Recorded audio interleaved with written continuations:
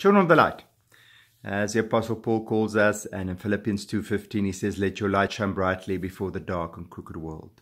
Don't mollycoddle and lavish the crooked world. Shine your light in truth and what is right and wrong.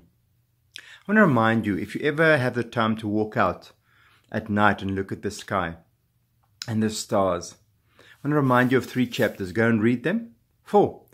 First, Psalm 33 that says God breathed out the stars. Wow. Wow. Can you imagine? Our star is one of the smallest stars in the Milky Way. Can you imagine God's power if He breathed out the stars? Psalm 40 and Psalm 147, go and read, will take you a minute or two, says that God has given each star a name.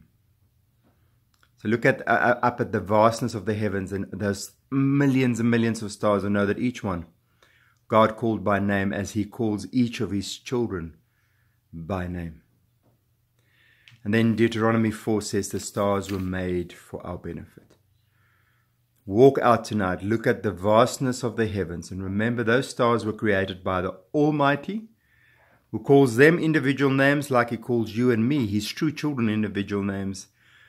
And He's made the stars, the beauty of nature, for us as well. If that leaves you awed, live in dedication and stop your excuses. Live to His glory. Keep your eyes fixed on heaven.